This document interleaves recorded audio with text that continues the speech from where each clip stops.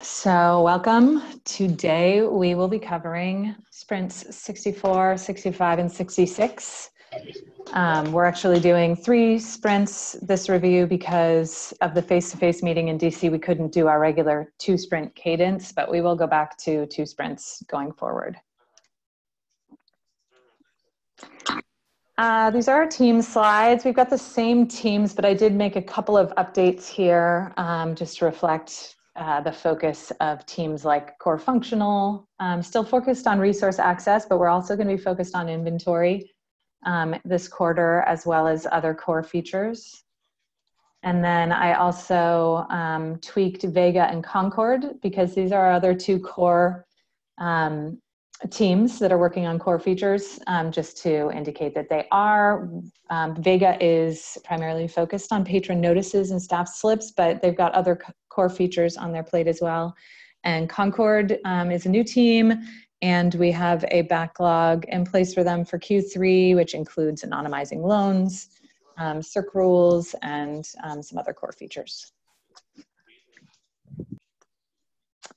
And then we've got all the team members for each of the teams. And I think we did have 1 new team member here on Thunderjet. Yuri Anescu is a new developer on Thunderjet. So welcome, Yuri. And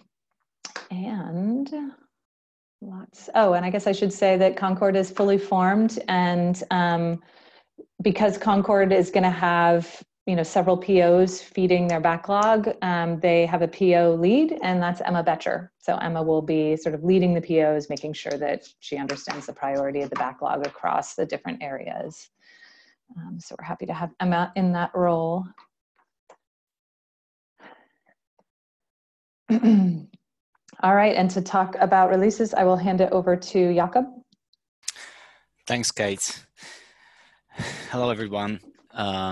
I'll just give a quick update about the Clover release that got out on Monday. Well, it was finalized on Monday, July the 1st, according to schedule. So kudos to everybody who's been involved in making this release happen, all the module developers and lead maintainers that made sure that the releases were on time. It's really appreciated. So the Clover reference environment is available at the provided link, the one in the slides. Some statistics about the release: there's been 95 functional features planned and 81 delivered. The bug triage process was successful for this release. All the bugs labeled with the Q2 2019 label have been addressed. There's been a couple of bug fix module releases delivered after the initial module release timeline, the deadline, and those module releases, bug fixes, have been incorporated into the Clover release branch. There's a dashboard available with details on the feature breakdown, and the release notes and release statistics are coming soon. Kate, would you mind switching? Yeah, thank you. The plan for the mid-quarter or the Q3.1 release is as follows. The module release deadline is planned for July 24th. And this is one of the most important deadlines for this release plan. So a call out to all the module developers and lead maintainers to make sure that the module releases are ready before that deadline. Not having those releases in place will put the entire timeline at risk. So please make sure that those module releases are ready. After the module release deadline, there will be literally a couple of days to incorporate all the module releases into a release branch and a release environment, and we will follow with a bug fest, so manual testing of the release, of the entire FOLIO release, and that's going to happen the following week, so the week of the July 29th. There is another deadline which will I'd like to turn your attention to. We're sort of explicitly mentioning it this time because it was not clear from the Q2 release timeline that this deadline needs to be followed. That's the deadline for the bug fix releases. So any modules that require bug fixes for bugs that's been triaged during the release bug triage process must be released before August 8th. So there is not a whole lot of time. It is actually only a couple of days after the bug fix will conclude, but the bug triage team will actually be triaging those bugs on a daily basis. So as they come in, as they are reported, they will be triaged. So the teams will be aware of those bugs immediately, almost. But that sprint that follows the module release deadline will be essential in making sure that the bugs are fixed and that the module releases are provided. So again, please make sure that this deadline is met and that bug fix is ready before that deadline.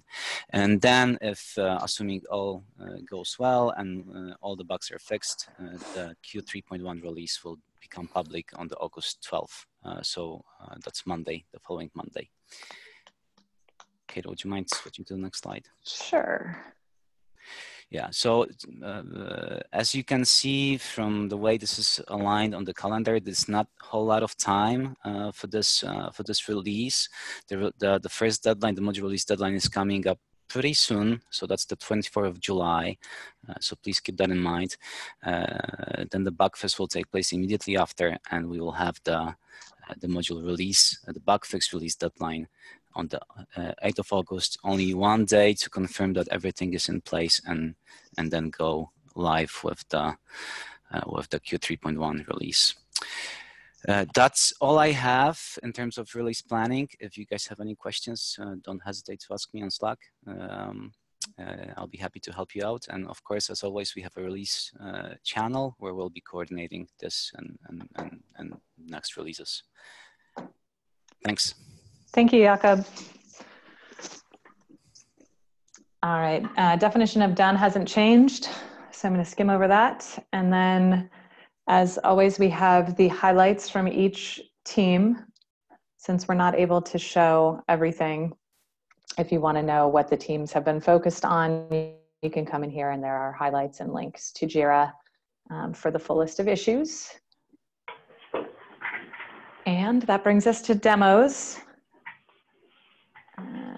Looks like we've got several teams presenting, starting with Thunderjet. Lexi, are you ready? Yes, sure. I don't know if I said your name right. Yeah, it's pretty cool. It's Dennis here. I'm just going to say a couple of quick things before we get into it. Just the first thing is regarding sort of acquisition development in general. The Thunderjet team has built some really great momentum in the last number of weeks. This is covering quite a few weeks, and so we've done our best to sort of, in the interest of time, narrow things down to a small set of changes that affect a few, I guess, what we would consider exciting areas. But the upcoming release is really going to be packed full of refinements and functionality. So you're going to get a little snapshot here of some of the big things happening with orders, and spoiler alert, some of the things happening with invoicing. And just want to say a big thanks to everybody on the Thunderjet team and the folks who've been helping us out with different things, because it's been a very productive number of weeks. So with that, I'll turn it over to Lexi and we'll get into some details. Awesome. Oh, let me stop sharing.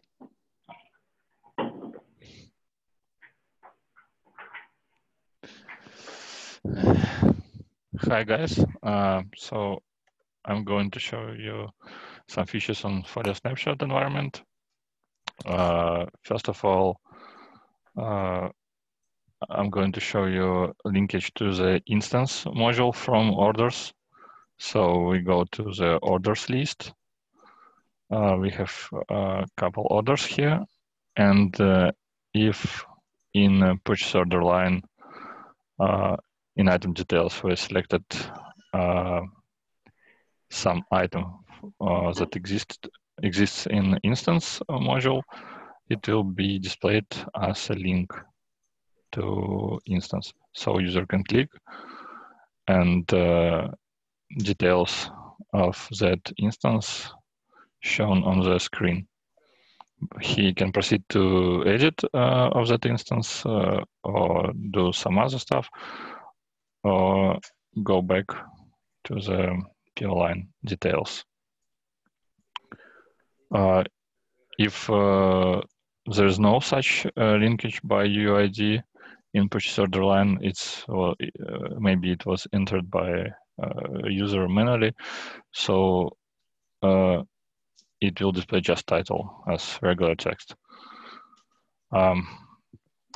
Next thing I can show you this disabled fields. We disabled fields depending on order status. If it's open, you will not see important fields to be enabled for editing, like a number, vendor, order type is disabled. However, you can add some notes just to that will not destroy your order. The same for PO line. If order is in open status, some important field like linkage to the instance, subscription information, PO line details, some important fields are disabled. Okay, the next feature is, I believe, a search and filter. We have we embedded a lot of filters for orders, like vendor. It's a selectable list, so you can filter it and observe filtered list as well as some additional date range filters, like for renewal date, it's for ongoing orders. I think I've created some order with a renewal date for tomorrow.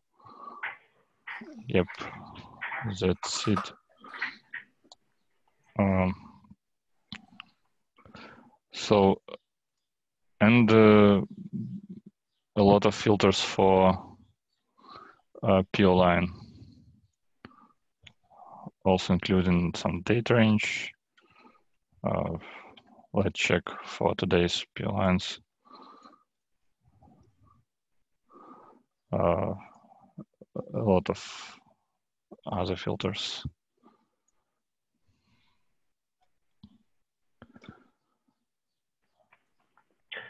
And you'll notice that when you land here in orders, there are some that are preset. So this sort of landing page has been configured to have a certain configuration of filters checked to begin with. But of course, you can always reset.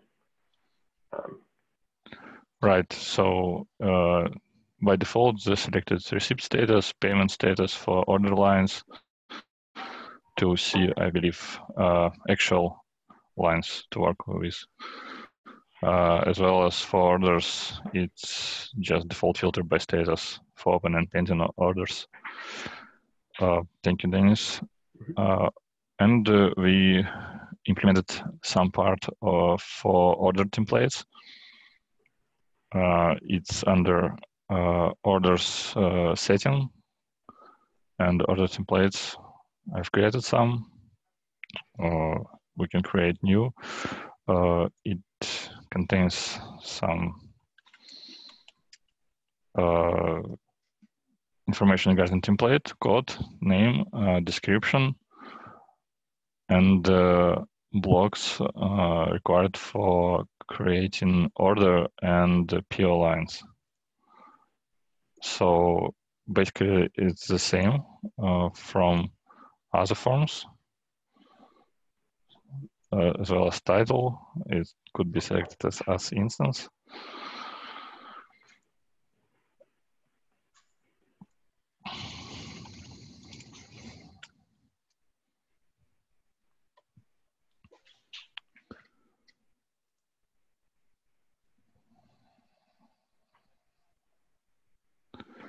Yeah, some acquisition method, order format. It's all the same as for PO line. So just a quick thing to note here while Lexi's finishing building this off, is that you do see some of the red stars that might indicate required field, but for a purchase order template, there won't be any required fields. That's actually being implemented right now. Just removing those validation and requirements from the actual template form so that it can be populated with pretty much anything. And then once you select it, when you're actually building an order, the data is sort of validated at that stage of the process. So you'll have freedom to really create whatever template you're choosing to create. Right, it's in progress in current sprint. So maybe we'll demonstrate the whole flow on the next demo, since we have also ticket to use use such templates on create order and create the line screen. So we can edit templates and actually delete them. I believe there will be a check to not delete template if any order created by this using this. But right now there's no orders created using templates. I think I'm done with my part. Thank you. If you have any questions, please ask. Thanks, this looks amazing. I did notice a few things like with the disabled fields. It made me think of the request record where we also have a bunch of fields disabled on edit, and we're handling the UI a little differently. So it doesn't look like a disabled form field, it's just text. So we should probably sync up with the UX folks and see what direction they want to head so that we're consistent. And I also noted you guys have a ton of filters. It's amazing. Have you had this many, or are most of these new? Most of these were added in the last 3 sprints, right, Dennis? Yes, and it's all sort of based on analysis that we've done, obviously, with the small group, just in looking at the order form and what people would like to either search or filter by. So we've now been able to implement all of those. Wow, it looks really powerful. Desire. Yeah. Kate, the inventory, we're in the process of building, restricting the editing of fields if they're controlled by an underlying mark. So if we're going to strive for a consistent UI for that, then that's gonna, we'll want to follow that too. So. Oh yeah. Okay. So just let us know if we get to a agreement on what that should look like. All right. I'll start the conversation after this with the UX folks. The other thing is also the templates is really amazing. And I know Charlotte had wanted to do something similar for inventory. So it's really cool that you guys are sort of paving the way. Maybe there's something there that we can borrow, or at least a model we can use for inventory if it meets the requirements there. Sounds promising. Yeah, it looks really cool. Those were all my thoughts. So I think we can pass word to Nikita. Yeah. Thank you.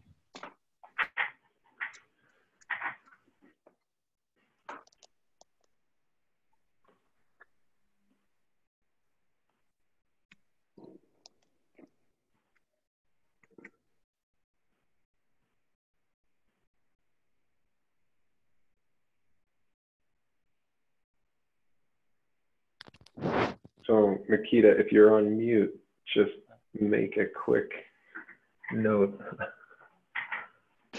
Yeah, he's struggling with audio issues, but I believe he should resolve this.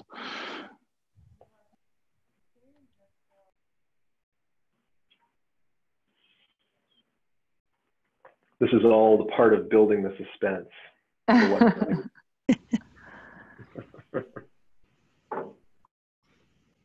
Or we can circle back. If Yeah, we could circle back. Okay. Where is he? Is he coming through? Anyway.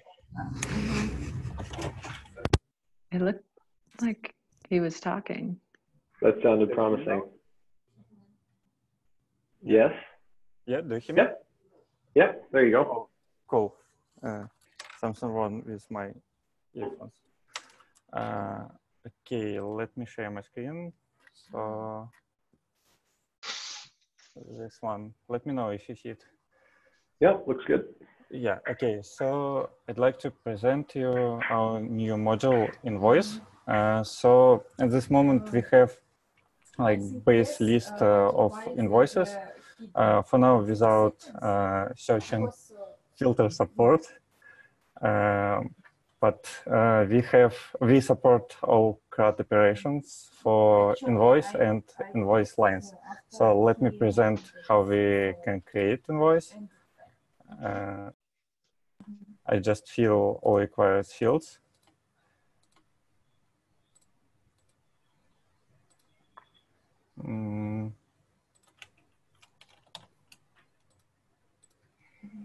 And payment method.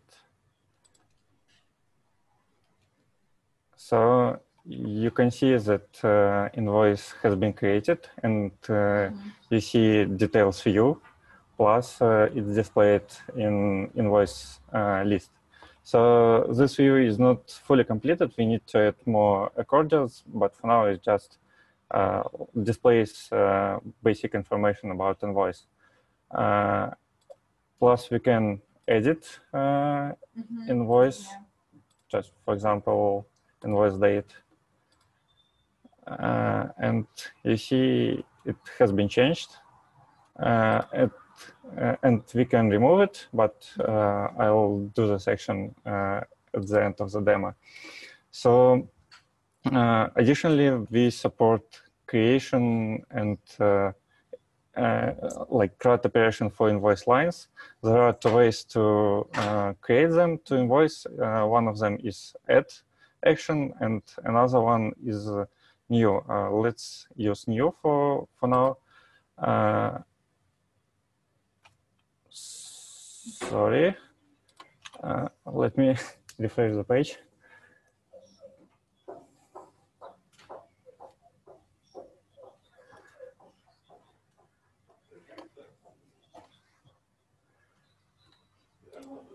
So yeah, new action, and we have a new form for invoice lines. We are going to turn on this tax profile, yeah, to select it to...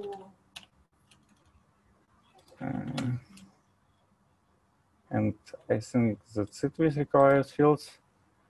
And you see it has been created, and it appears in list of invoice lines in invoice details, plus subtotal value has been recalculated.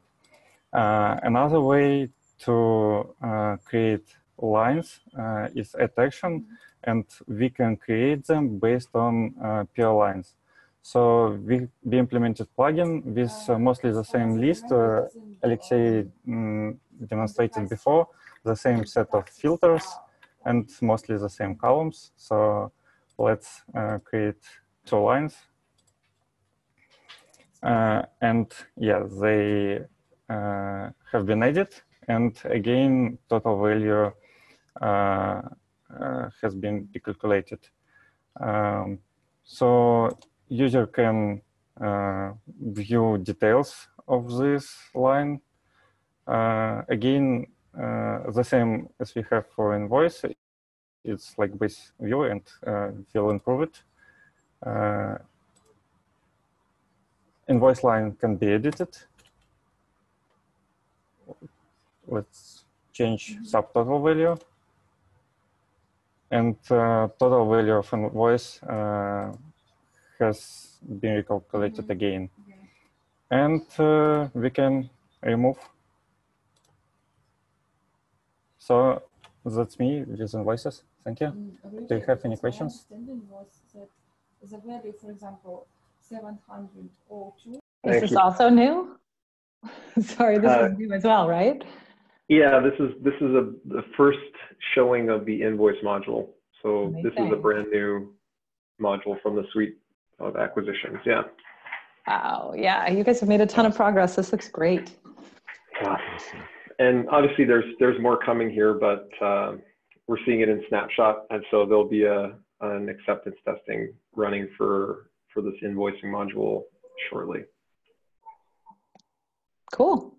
Well, thank you. Okay, so I have next on the list Spitfire. Looks like Yuri is going first. Yeah, hi all.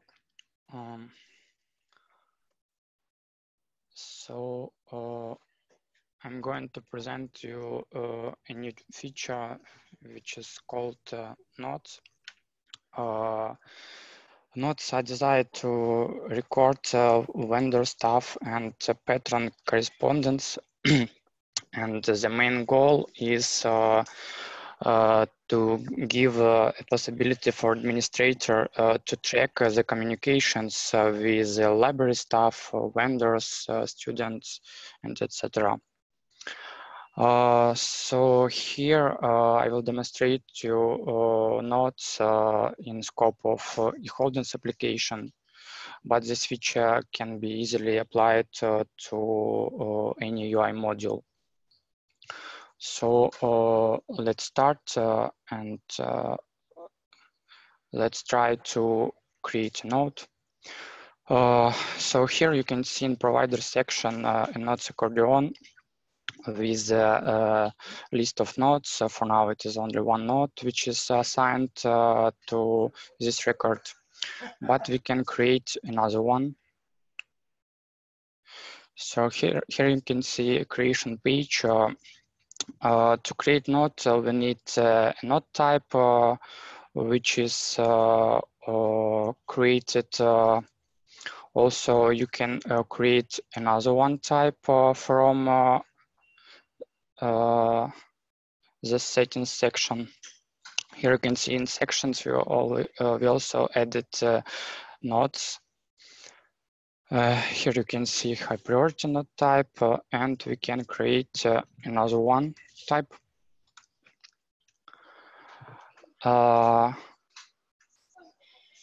Also, a small note type is unique, so we can't add the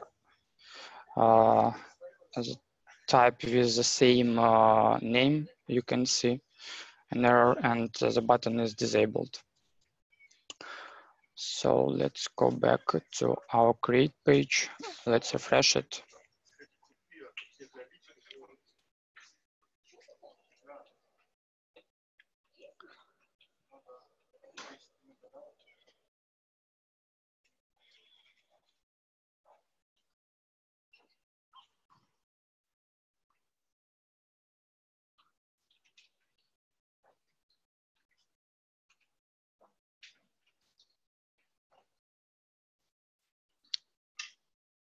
It took a while to refresh. Okay, let's try it from this.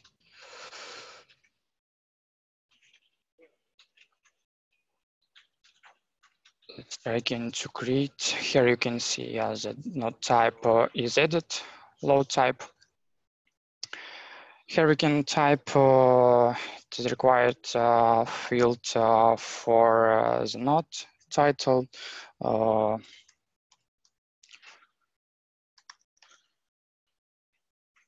We can type some kind of it, and we can add the details of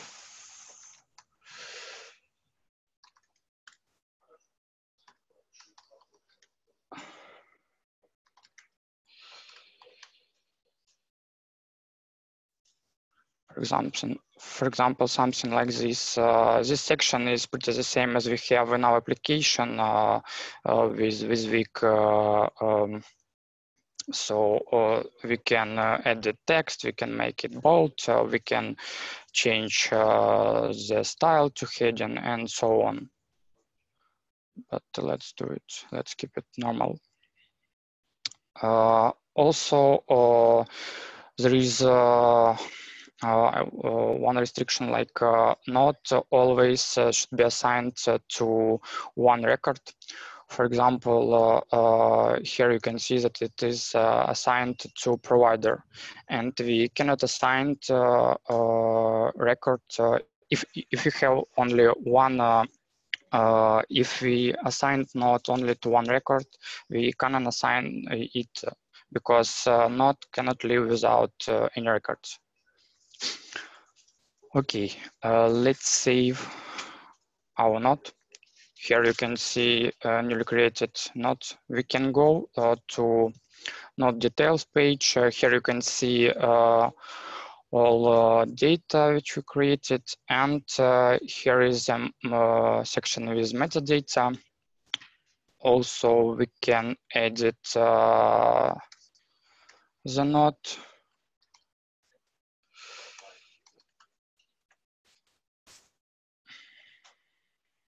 And you can see that the last updated data is different from the created data. Also, we have new words in details. Okay, also we can delete node. And we have a notification that this node will be deleted from the records which it is assigned. For now, it is assigned only to one provider record. You can delete it. Here you can see only one assigned node. Also, what I want to show you is assign and unassign functionality. So this model is responsible for assigning and unassigning of the nodes to the record. So here we can filter, like search the nodes which is assigned and which is not assigned. Here we can see another one assigned to package. Let's assign it. Here you can see it. So one node can be assigned to different records. In eHoldings, we can assign nodes to providers, packages, and to resources. Also, we added permissions like to add or to allow or disallow doing like assign and assign functionality, view nodes, and so on. So let's try one of the permissions, for example, permission to edit the node.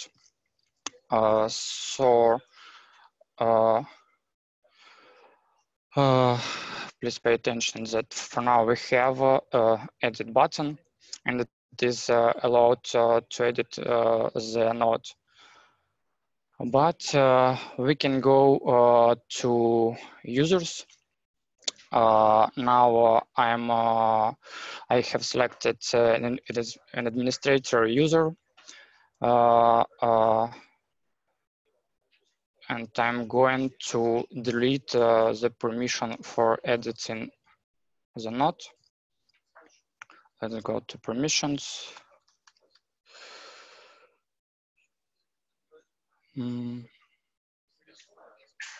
Here it is.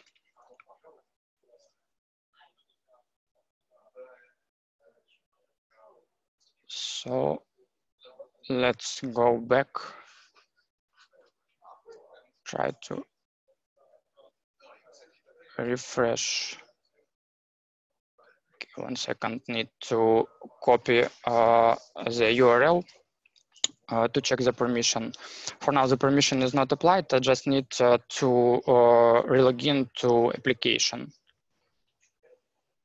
So let's do it. Oops.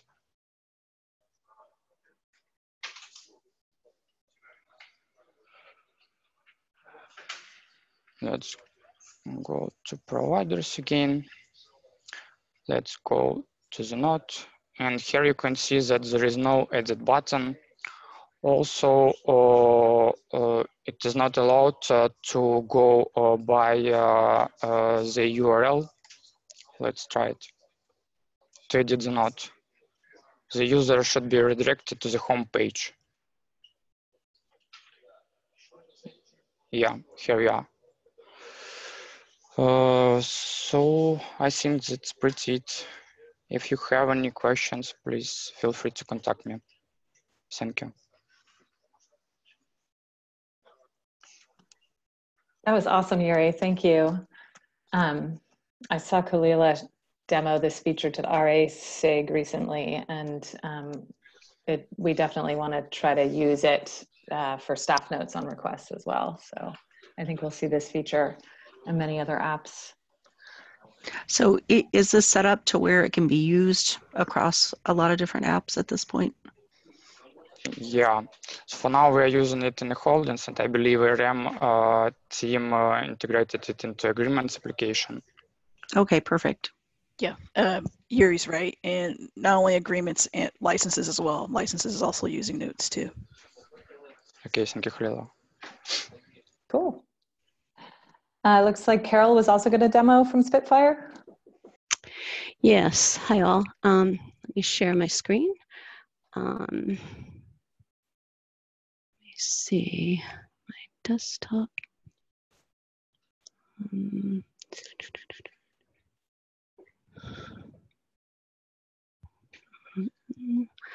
Okay. Can you all see my screen? Not yet. Okay. How about now? Yep. Okay.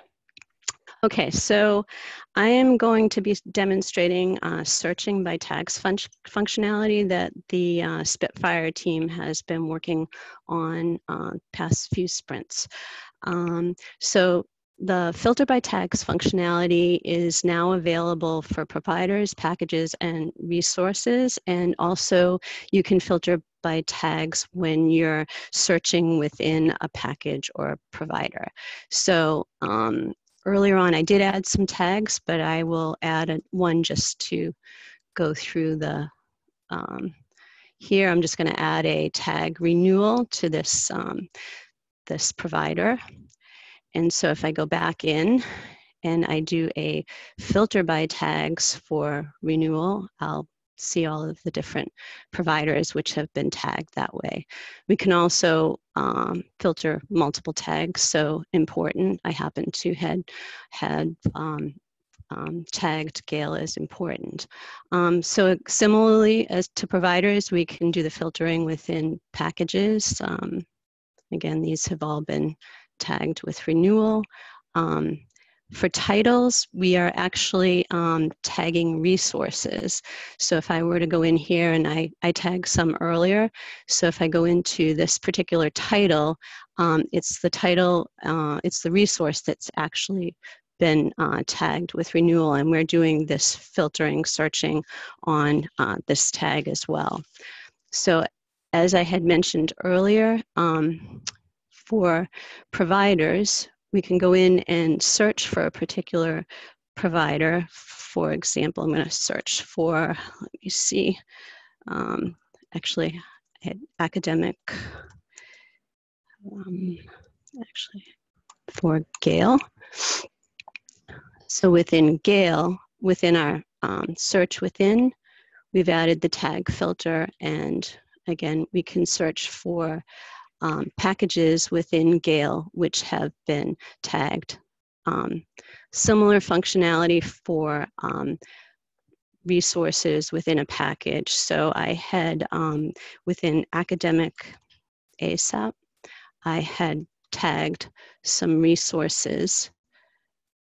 So if we go in within our filter within, we have added this tag filter.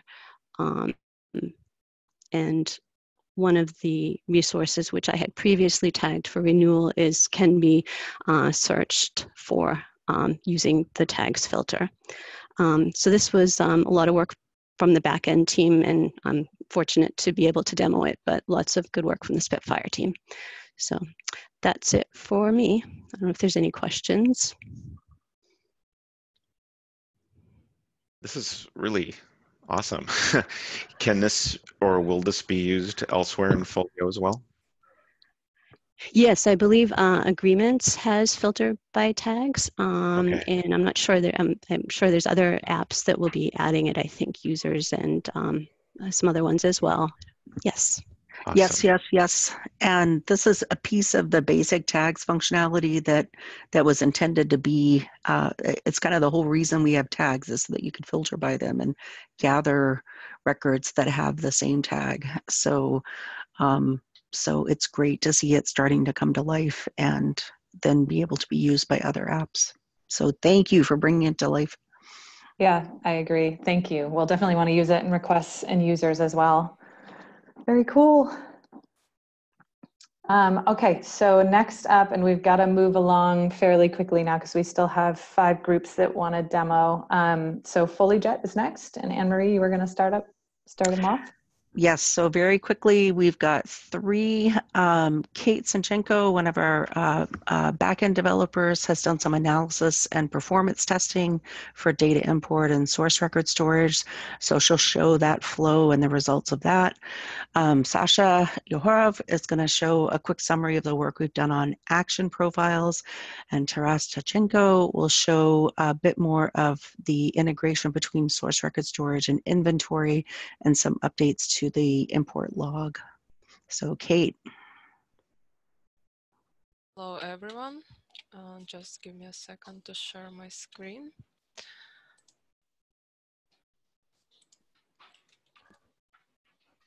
Can you see my screen? Yes, yeah. We can see it. Okay, so I would like to share the results of data import performance testing. But before I scroll down to the actual results, let's just take a quick look at the data import process itself. It is shown on this diagram, and the data import processing is triggered by pressing the button on UI, which says load mark bibliographic records. And it starts breaking the file into chunks on the backend, and those chunks are then sent to Mod Source Record Manager for parsing and saved to Mod Source Record Storage.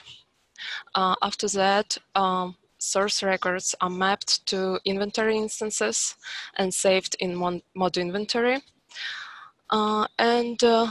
As the last stage of the processing for now, source records are updated, setting the instance ID.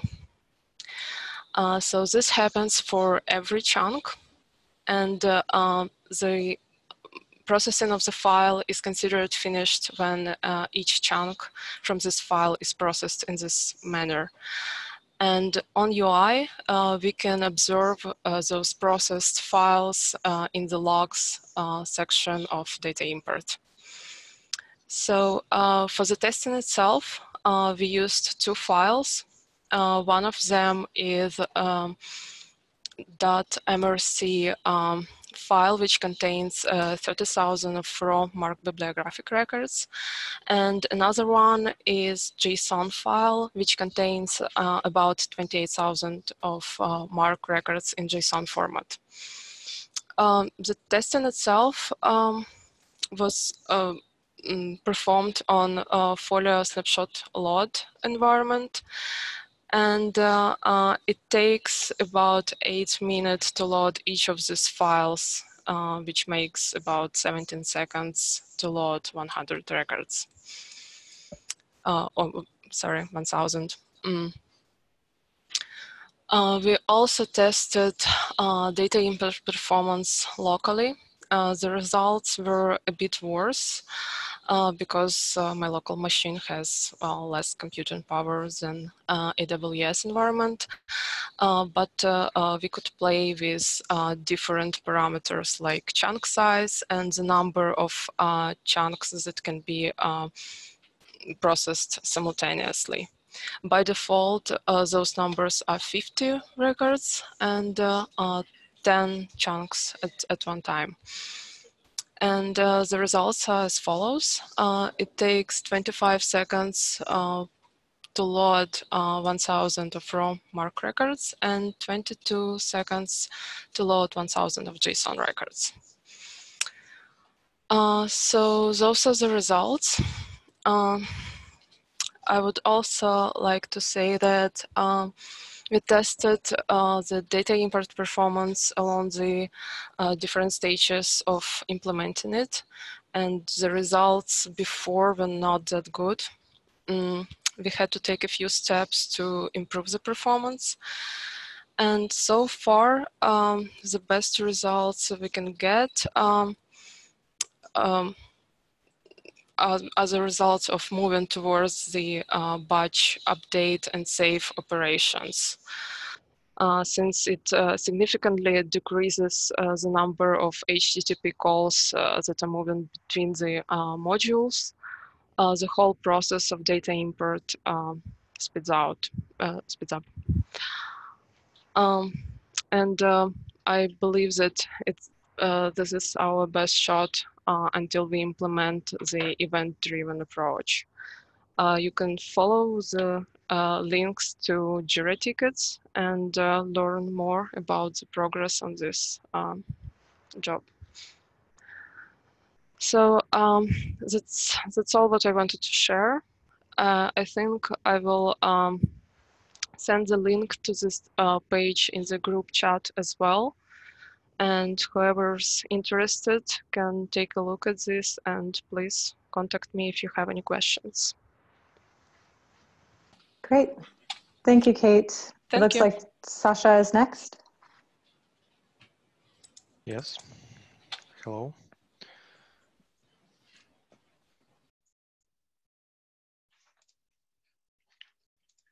So guys, please let me know when you can see my screen.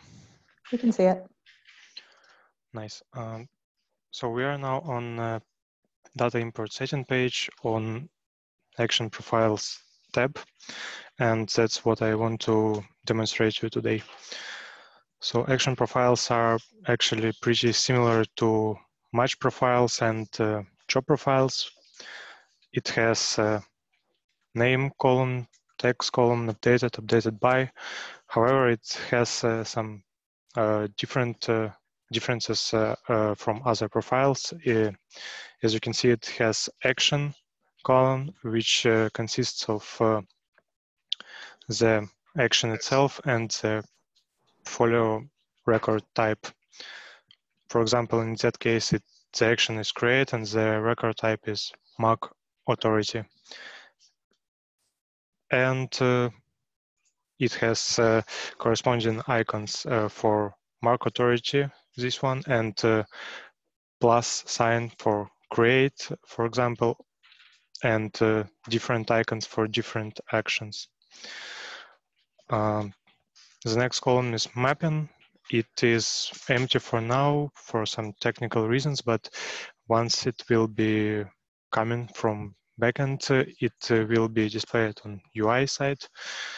And it is just associated mapping profile name with mapping profile icon. All of the columns are sortable. I'm sorry, yes, sortable. And we have search as well with highlighting and text.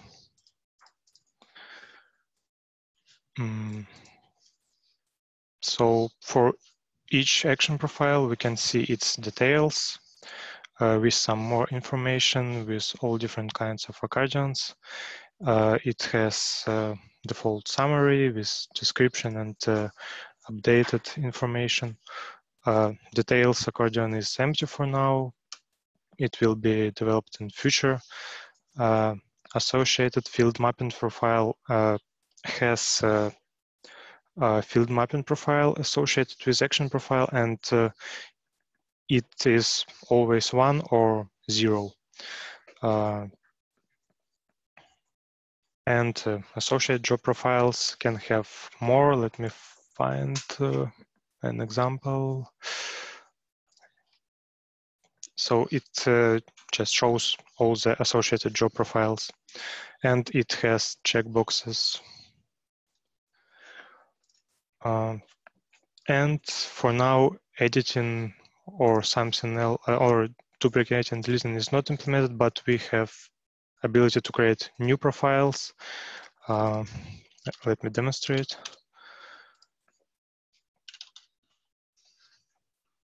Those accordions are empty for now. It's plans for future. And when we create a new one, it is instantly demonstrated on details pane. As you can see, for now, it doesn't have a field mapping profile or job profiles associated with it. So I believe that's it. Thank you. If you have any questions, feel free to ask. Thank you. I'm going to move us on to Taras because we are running out of time. Taras, are you ready? Yeah, sure. Okay, guys, please let me know when you can start to see my screen. You can see it. Okay, so some of the parts of my first presented feature is not on the environment now, so I will show it on my local machine. This presentation is dedicated to, this part of presentation is dedicated to reviving the view source button for the instances in inventory module that are created based on underlying mark records. So first of all, I will show you the record, the instance which is not created by the underlying mark record. As you can see, it has only edit and duplicate options in action menu and doesn't have. Another one is the record which has actually underlying mark record, but it is not present. It is lost somehow. So you can see that system shows that the record underlying mark record should be, but it doesn't, and this view source button is blocked. And now I will show you the normal instance which underlined mark record is present. Let me reload the page.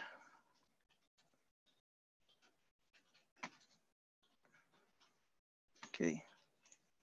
Yeah, we have the view source.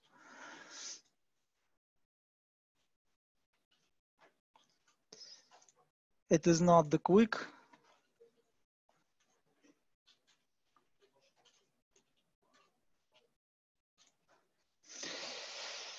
Okay, we can switch to this one.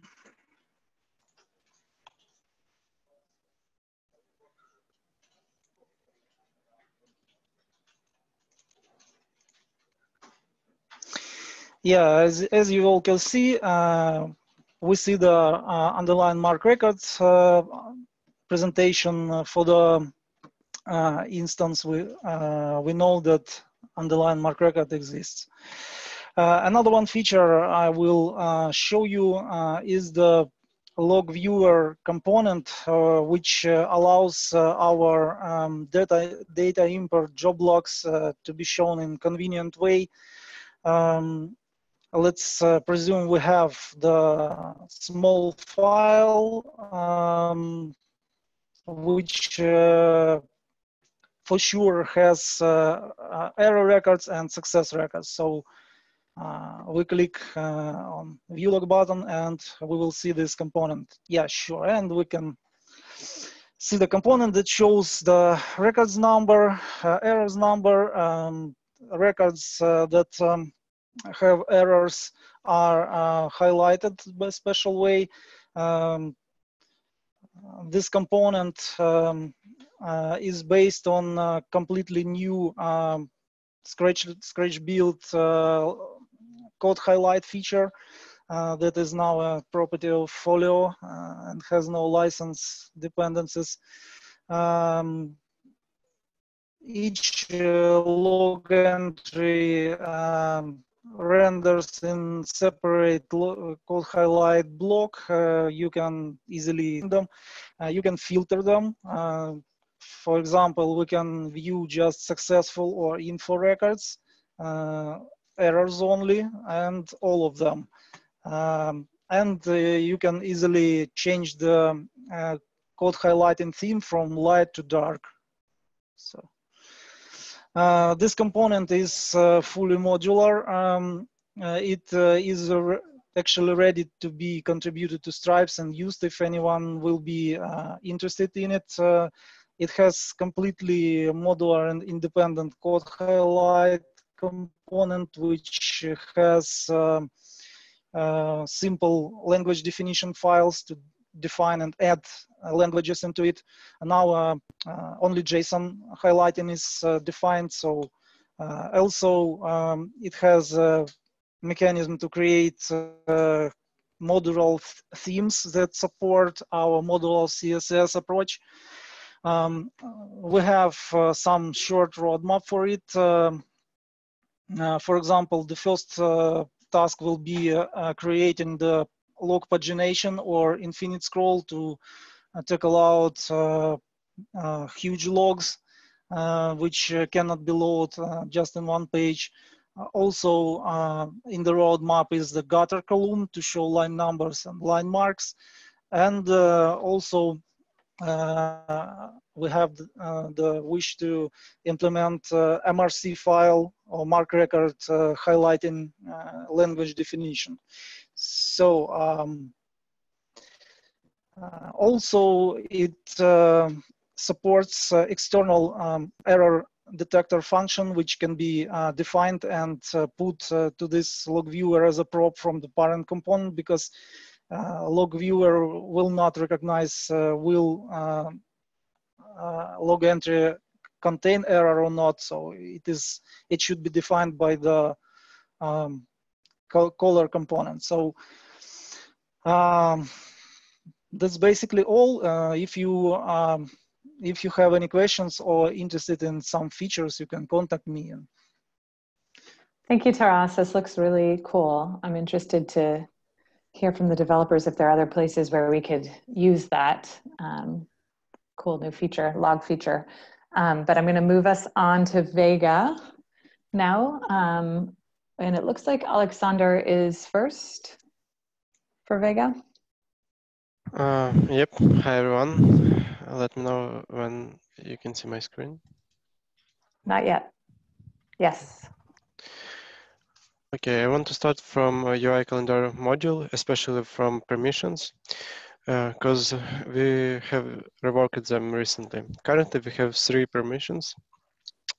It's for view, calendar events, edit calendar events, and delete calendar events. And I have created 3 different users with different permissions. And let's check out UI changes. First of all, test user which can only view periods, he can add a new period. You can see it right here. Because user which can add and delete periods can press this button. Also, test user which can view periods just can see details about this event, and other users can make changes and save or delete these events. Basically, the same flow we have for exceptional periods. It's pretty the same one. So users with full permissions can add, delete periods, and user which just can view them can do nothing, just view detailed information. Okay, let's proceed with hold shelf clearance report. So for this, let's go to the requests module. Currently, we have there are no items which can be used to generate this report. So we have this message, and let's create this report. So first of all, let's check out an item to a user. Okay.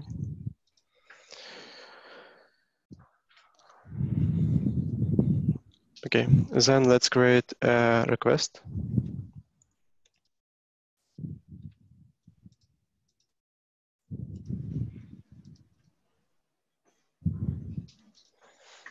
And check some random requester.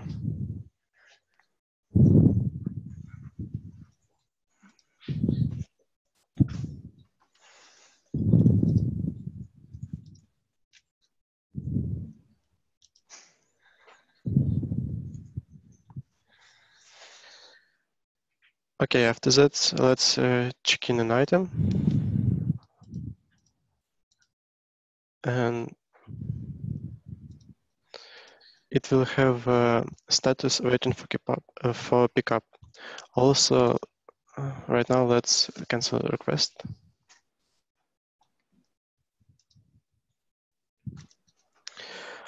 And now we can get hold shelf clearance report.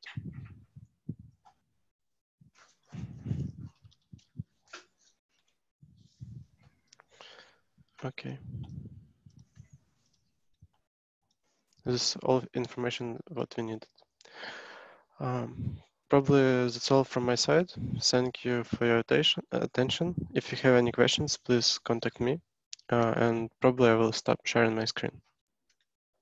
Thanks, Alexander. That report looks great. I've been testing it, and just for those who are watching, it doesn't only show the items that are canceled while awaiting pickup, but also those that expire. Yeah, you're right. Thank you. Yeah. Okay, so next up from Vega is, Dimitro. Yeah, sure. Hello, everyone. Today, I'm going to introduce you the functionality of time-based notices for loans. Unlike user-initiated notices, for user-initiated notices, the trigger for time-based ones is the point, a specific point in time. For example, for loans is loan due date. So first, let me show you how this notices can be configured. The configuration for them is placed in pattern notice policy, and here I have an example. First notice is for checkout event. It's a user-initiated event notice, and it has only a few options. You can select a template and a format. But when you select low on due date event, you can choose more. For example, you can send event before before due date, after due date, or upon due date. You can also set up notice to be recurring and a recurrent period for it. So here I have prepared setup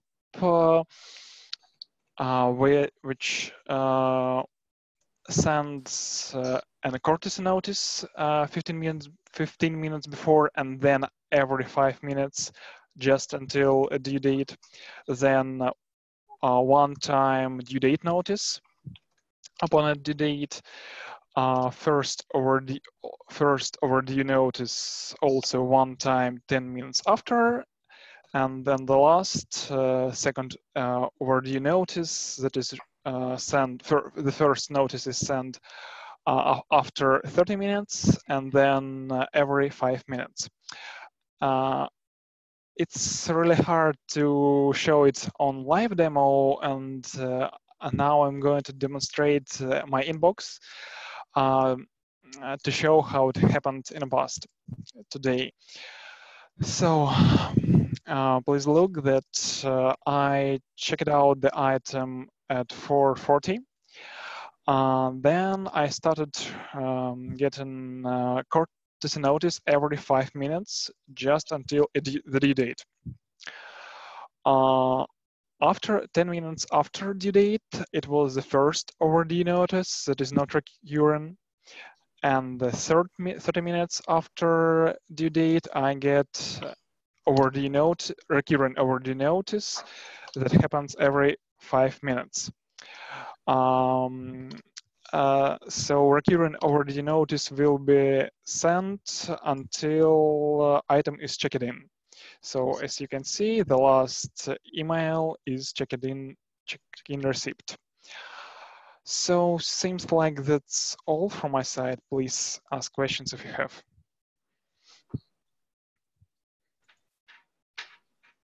What kind of triggers are there to set this off?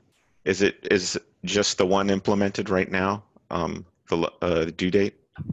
Yep, it's a due date for loan. Okay. Wow, that's really cool to see. Yeah. It's huge. Okay. Cool. Thank you, Dimitro. And Ola is next.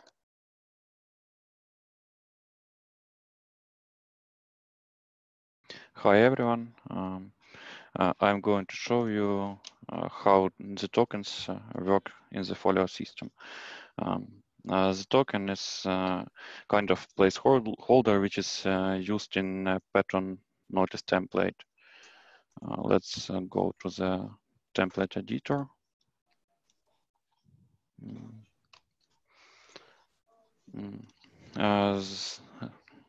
To see the list of available tokens, you need to click this button, and there is a list of available tokens. And we can choose some tokens, add them, and the system will replace the tokens with corresponding values before sending a notice. I have prepared a couple of templates to show that request-related and loan-related notice are sent. It is a checkout template, and we see the list of tokens here, and request cancellation template. So let's try to create a request and then cancel it to see the tokens in the email.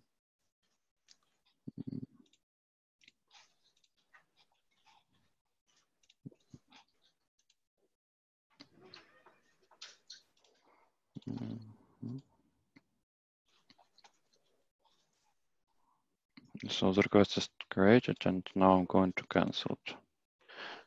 Let's enter some information about request cancellation. And then I'm expecting to get a notice. I got a request cancellation notice, and as you can see, the tokens is responding by the values. So there is request related tokens and item related and user related tokens. And let's try to perform the checkout.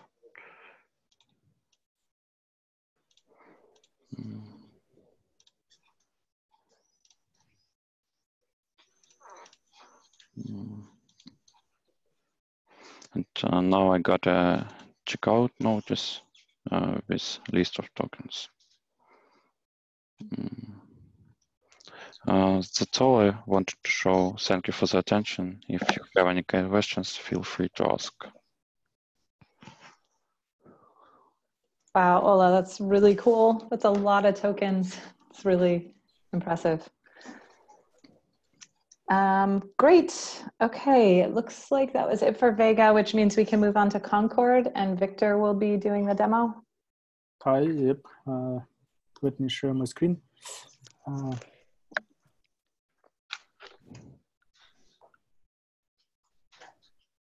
Do you see it? Yes. Great. So this is our, as you can see, this is our first sprint review, and we're glad to be here. During that, we worked on different kind of task issues, and as you can see, we worked on bug fixes, improvements to circulation rules editor, validation issues, translation issues, etc.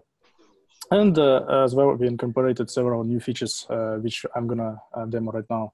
And the first of them is making inventory application to not show search any items by default, which is similar to how your user's application behaves. So in order to see some results, we need to hit search, yeah, or whether or hit some filters. For example, this one, provocations. So this is one of the features which we delivered, and the next one is overdue once report, where we have added several new fields, including borrower information. This is borrower name, borrower barcode, and borrower ID. And also we added one policy field and one policy ID field. This feature and requests feature, which is as similar to what I showed right now, is also concerned about report stuff. And in order to see requests, we need to select something and hit export to CSV. And here we added library and show invocation code fields. This stuff required a lot of backend work and additional thanks to Mark Johnson for reviewing stuff from the backend side. And the last one is providing information for requester request information during check-in. And for that purpose, let me copy some information for the pattern and enter it. And here you can see that we can now see open requests feature, which points to the amount of opened requests for this pattern. And we can navigate to the request page from it. And this is basically all what I wanted to show. Thank you. Thank you, Victor. Nice job. Thanks, Victor. Looks great. Thank you. Okay, and that brings us to core functional. Zach was going to do a short demo. We have been doing a lot of work on SIP2 and title level requests, which we're not going to be able to show. And that's where most of our backend development has been focused.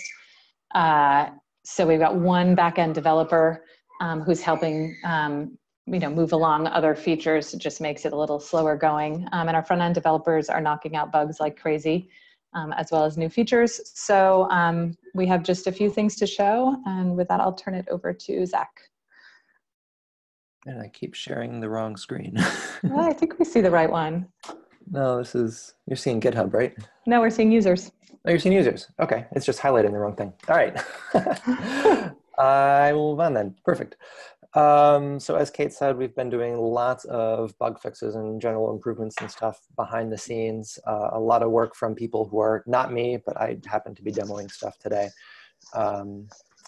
In the past, there's been lots of problems with long lists of locations or service points or contributor types or any kind of lookup table. A lot of that stuff has been resolved. I'm not going to demo bug fixes, though. It's mostly new stuff. One of the new things in search for users, this is now term-based rather than phrase-based.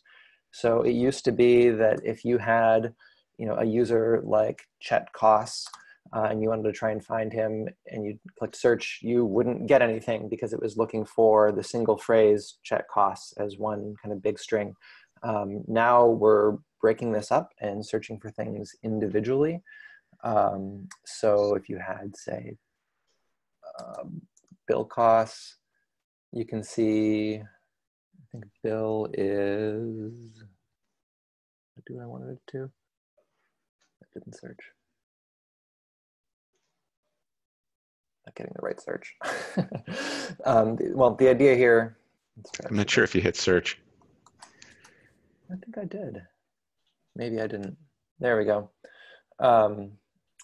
We'll see that Bill is down here as the username, and then Koss is here as the last name. So again, it's splitting up the search string, so you can search across first name, last name, username. I can't remember all the fields that are in there. But anyway, the point is now if you have a first name and a last name and you want to search for it, chances are you'll get what you were looking for rather than no results, which is what we had before.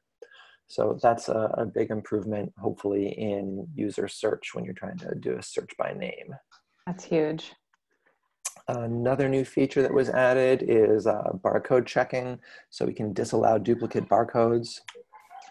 So if I try to type in a barcode that's already in use somewhere else, you'll see a validation warning here that barcode is already in use, and that will prevent save. So those are some big improvements in users. Another thing that happened in this release, which isn't really demoable, but is just a thing to know, is that a while back we renamed vendors to organizations because we realized a lot of organizations were not in fact vendors, but we were storing tenant settings in a module called organization. So now we had organizations and organization. That was confusing. So organization got renamed to tenant. And if you take a look in the settings application, you'll see that we now have tenant down here and organizations. Organizations, again, previously vendors, tenant, previously organization. So just some renaming and clarifying of stuff there. On to inventory. So some things here that were improved are keeping track of constraints. So if a holdings record has a subsidiary item record, you can't delete the holdings record. So I'm looking here at the holding record, and if I try to delete this, I'll get a warning that says, hey, this has an associated item record. You can't get rid of it. So you can just cancel out of this. You can't actually go ahead with the delete.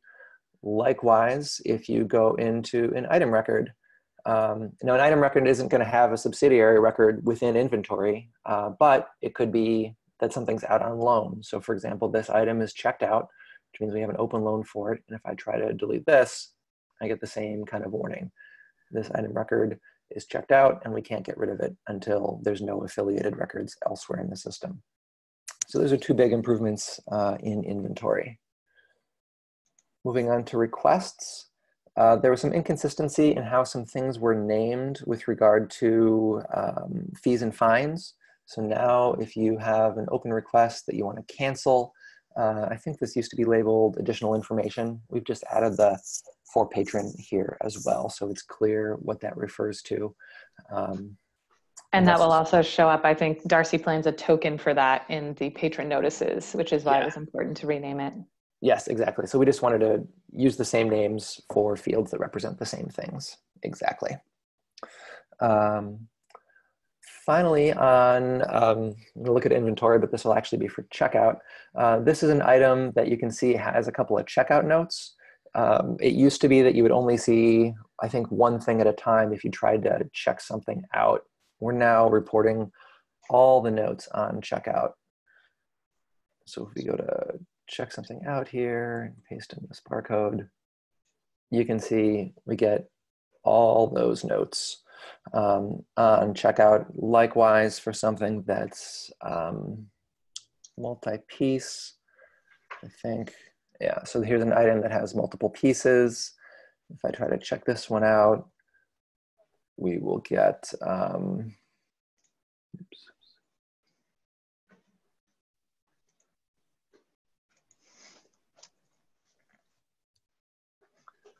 We should get both the checkout note, and then we also get the multi-piece note as well. So there's additional things related to checkout in terms of if there's a policy about multi-piece items, not being loanable to a particular patron, a whole bunch of things related to showing multiple notes on checkout. All those situations are now handled. So that is it for checkout.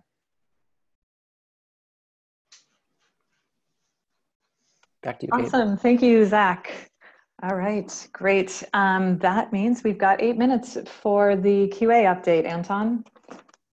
Yes, thanks everyone for great demos and giving me enough time to share QA updates so we can all get back out of this meeting on time. Can you guys see my screen? Yes. Okay, so as usual, the link to quality dashboard is posted. If you're interested in all the details, please go there.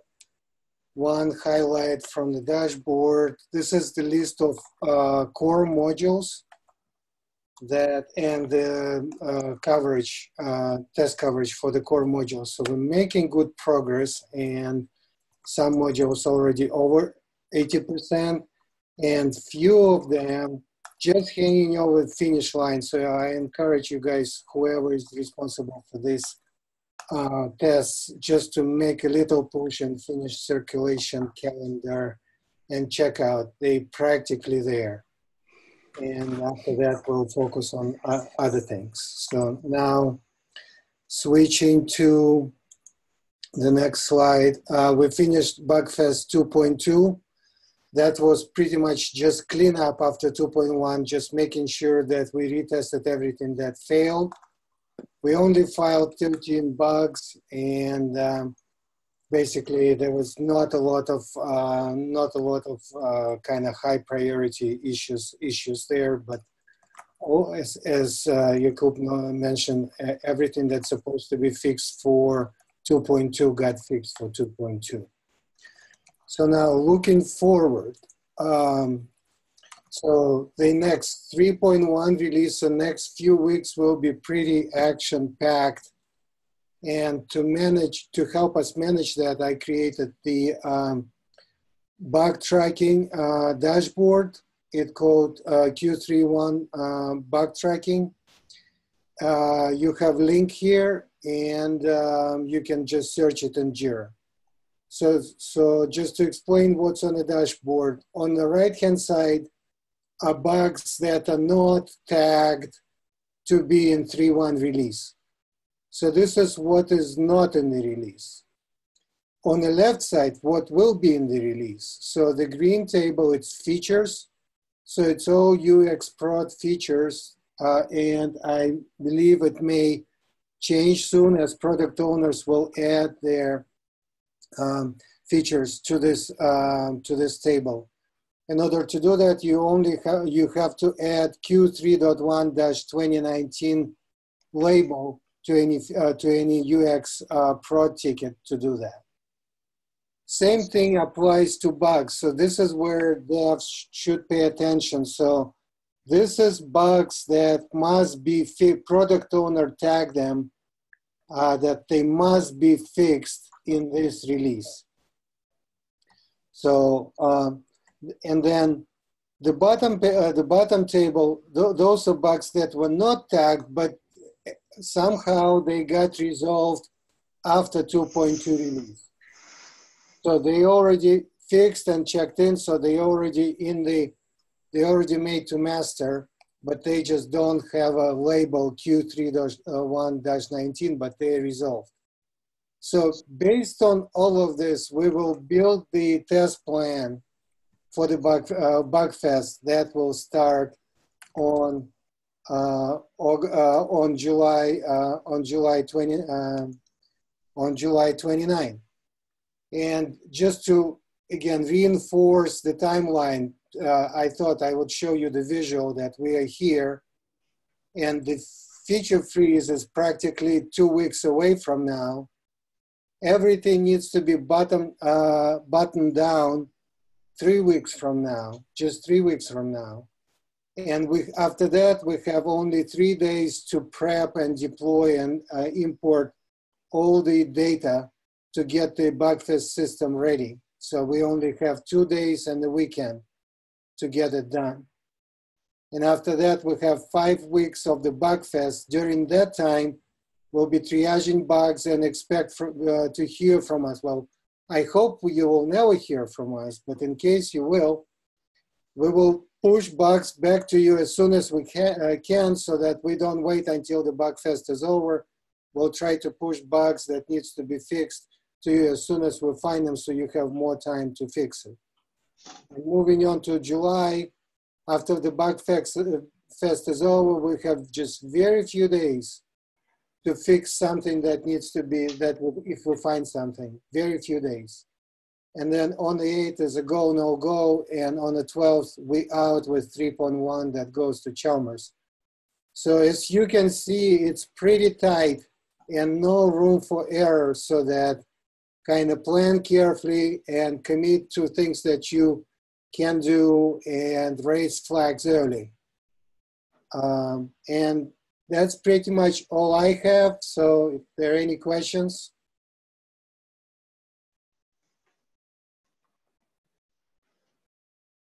I guess not. Thank you, Anton. I guess everything is clear. I guess everything is clear. Let's go get it. Yeah, this is really exciting. I have to say, I've been really blown away by the progress made by every team. If you'd like to take a look at what's planned for the coming sprints, come into the deck. Each of the POs have the plans for upcoming sprints outlined here. And yeah, we'll talk again in about 4 weeks.